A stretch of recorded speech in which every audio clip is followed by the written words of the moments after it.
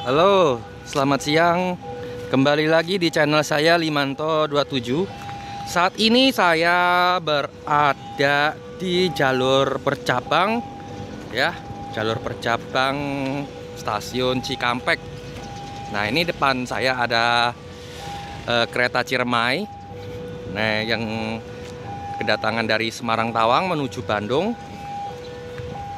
Yang barusan saja sudah berganti posisi ya, lokomotif. Ya, di sini sudah ditutup ini PJL ini nih.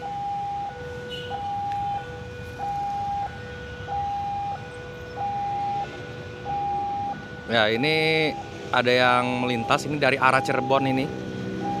Kita lihat kereta apa aja yang melintas di sini. Jika kalian suka dengan video saya ini, jangan lupa like, share, komen, dan subscribe di channel saya Limanto27. Dan jangan lupa aktifkan lonceng notifikasi agar tidak ketinggalan di video saya berikutnya. Kita simak kereta apa yang melintas di jalur percabangan ini.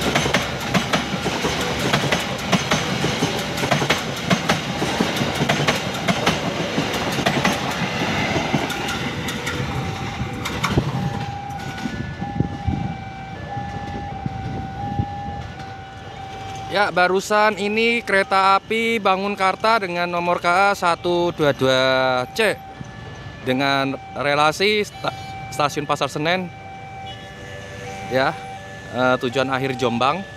Nah, di sini di PJL yang ini sudah berbunyi nih. Nah, ini sesaat lagi ini ada yang melintas. Entah ini kereta api Ciremai atau kereta api Argo Parayangan ya.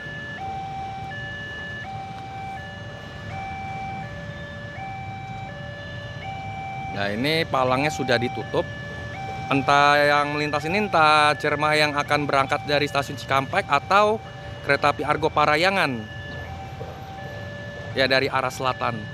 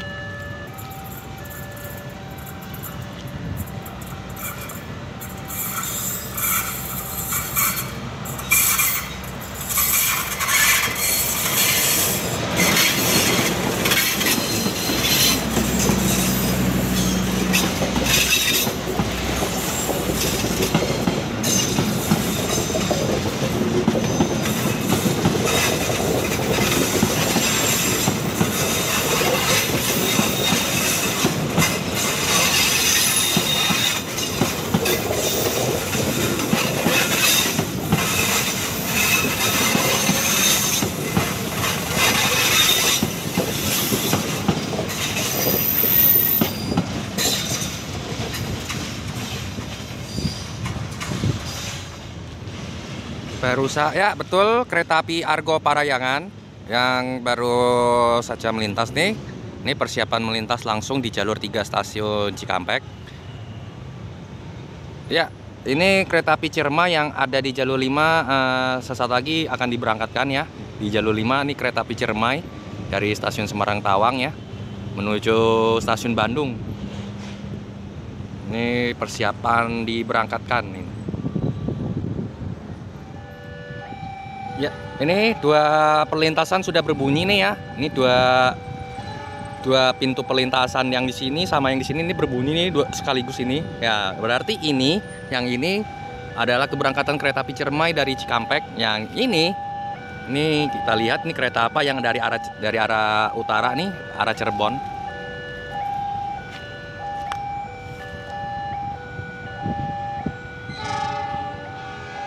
Nah, ini sudah diberangkatkan ya, itu sudah S35 ya. Ya berarti ini Ciremai yang ada di belakang saya ini sudah diberangkatkan.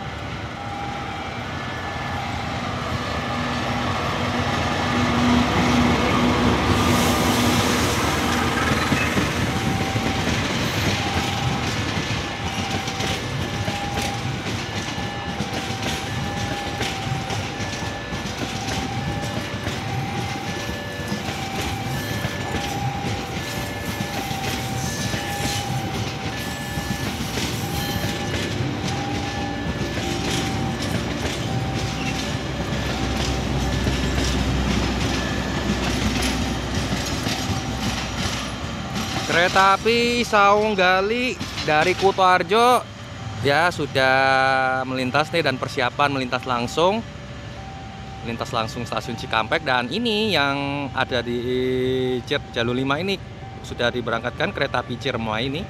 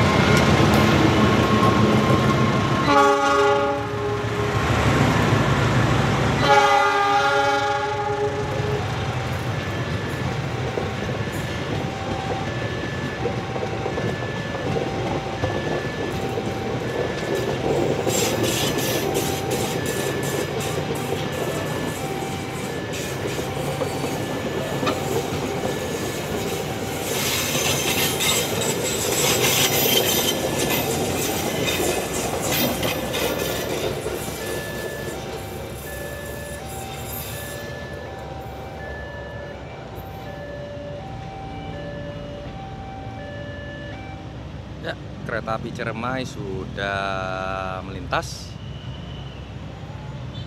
Ya, kita akan masih menunggu kereta selanjutnya lagi. Ya, Ciremai ini yang ramai ini antara Kamis, Jumat, Sabtu, Minggu ya. Ini yang paling ramai. Jadi kalau hari Senin, Selasa, Rabu itu tidak jalan. Yang jalan itu Kamis, Jumat, Sabtu, Minggu. Tapi tidak jarang juga Senin, Selasa, Rabu, dan juga hampir setiap hari ini jalan ini kereta api Ciremai.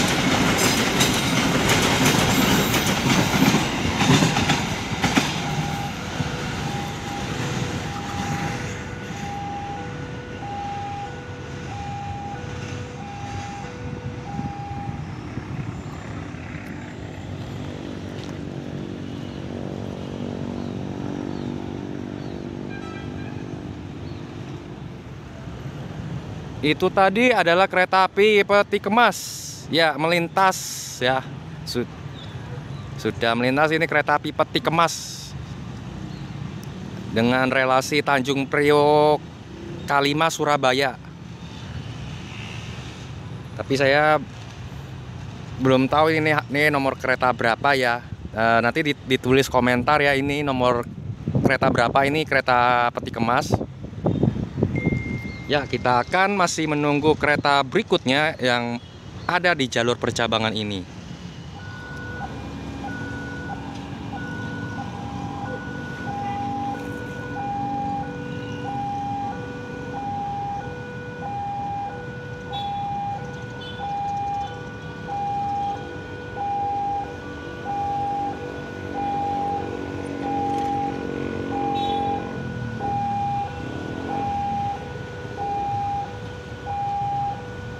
Waduh, itu kereta ada di depan mata. Ini motor masih bandel ya. Iya, itu kereta apa itu? Kita akan lihat sama-sama.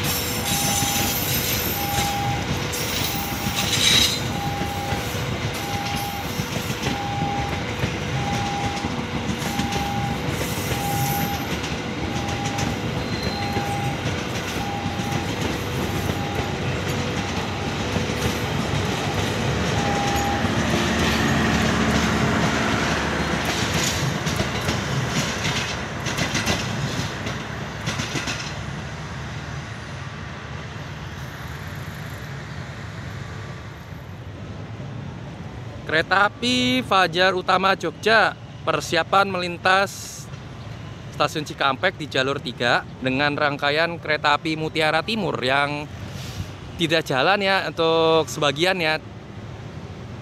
Tetapi yang satunya kereta api Mutiara Timur, yang satunya lagi jalan, yang satu laginya tidak ya. Jadi cuman satu TS saja jalan sekali ya. Jadi tidak PP ya untuk kereta api Mutiara Timur ya.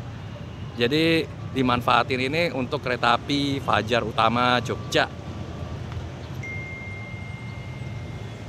Mungkin itu saja untuk video saya siang hari ini ya, karena di sini juga cuacanya sangat panas ya. Saya juga gak tahan banget ini. Mungkin itu saja. Jika kalian suka dengan video saya, jangan lupa like, share, komen, dan subscribe di channel saya Limanto27. Dan jangan lupa aktifkan lonceng notifikasi agar tidak ketinggalan di video saya berikutnya. Selamat siang dan sampai jumpa.